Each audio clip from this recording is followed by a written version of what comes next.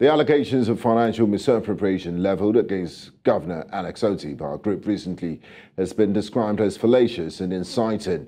This is the position of speakers on the Ages of Abia Youth for Good Governance, which condemned what they described as unsubstantiated allegations against the Abia State Governor, accusing it of funding the court case of Nigerian opposition Labour leader, presidential candidate Peter Obi. News Central's Chinwe Ugeli has more.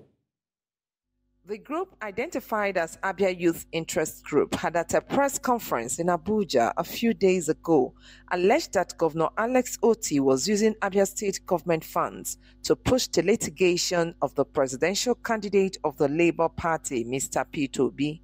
The president of the Abia Youth for Good Governance, Mr. Chinwe, frowned at the development. Abia State was looted and plunged into bankruptcy by the previous PDP government, whence Governor Otti, a knowledgeable economist and notable financial manager, could not have attempted to use the scarce resources of Abia State to fund the presidential election litigation.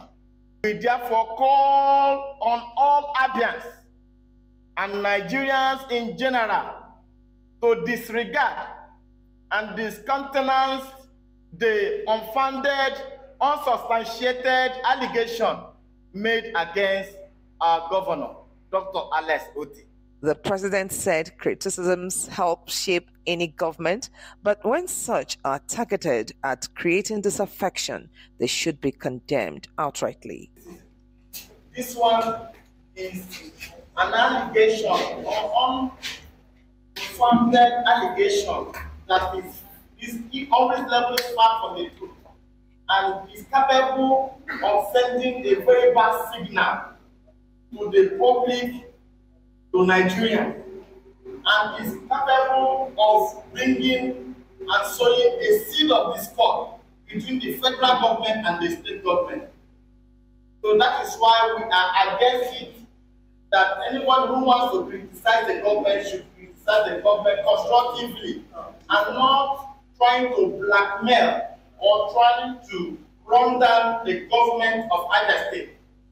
A few weeks into the new administration, the Youth Interest Group alleged that there were no frames of President Bola Ahmed Tinubu in Abia State Government House.